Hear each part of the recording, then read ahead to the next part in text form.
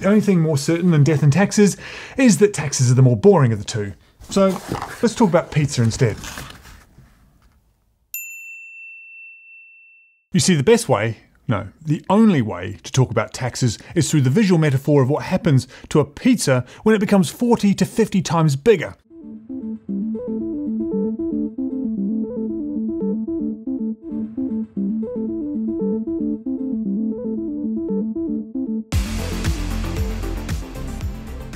I mean, this idea is so batshit crazy that it'll never be adopted because we won't be able to stop laughing at why it wasn't thought of earlier. Let's say this is the size of our current economy, and this is the slice of that economy that is taxed to create all government revenue, whether that's income tax, capital gains, property, international trade taxes, whatever.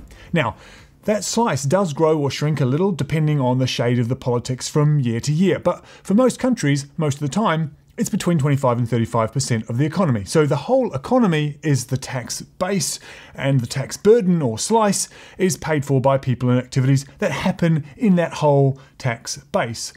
I think it's fair to say that most people, most of the time, think we pay too much tax, and that might actually turn out to be true. Now, the theory goes that if you grow the pizza through good economic management and innovation, you grow the private areas of the economy, but you also grow the tax base. So the government gets more revenue and can perhaps pay for more services or pay down debt or throw a big party. Over time, even with the best will in the world, the rules of what and who gets taxed has built up into complex layers of obligation, incentives and exemptions, and all based on a very old idea that the economy stays conveniently within national borders and that the tax burden should fall on people and things that turn up conveniently on the bottom line of business statements. What if the economy we thought we were measuring was completely wrong? What if the tax base was actually much larger and we were all paying a lot more tax than we need to?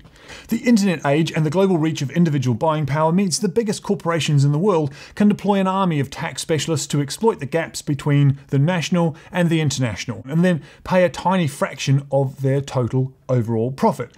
Those big corporations might actually be closer to paying their fair share than you might think. If the economy was measured in terms of payment transactions, i.e. capturing all economic activity that isn't money sitting in a bank account doing nothing, then the pizza actually becomes 40 to 50 times bigger.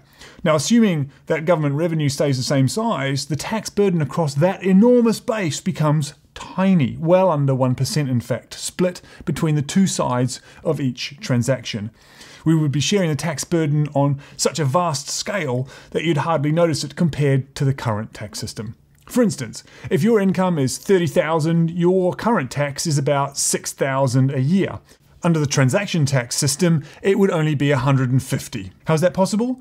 Because this system doesn't care how much you earn, it only needs a tiny slice of all economic activity. So it also collects when you buy your cappuccino or pay a bill, but again, compared to the current taxes, the amount is tiny because absolutely every part of the economy is contributing in the same tiny way. By now you might be thinking this is some new starry-eyed policy dreamt up by anorak lefties hunkered down in their open-toed sandals secretly preparing to stealth tax everyone, but it's actually a proposal that was presented to the US President's Advisory Panel on Federal Tax Reform in Washington in 2005 by a professor of economics at the University of Chicago, who was himself a student of Milton Friedman, the free market's greatest intellectual champion. It's a conservative proposal, and it models all the implications on tax avoidance, spending and share trading, and including how to fairly deal with those who prefer cash. And I'll include a link to the paper in the description. Let's go crazy with it and just see if it can get out of control, and pretend you earn $100,000 a year.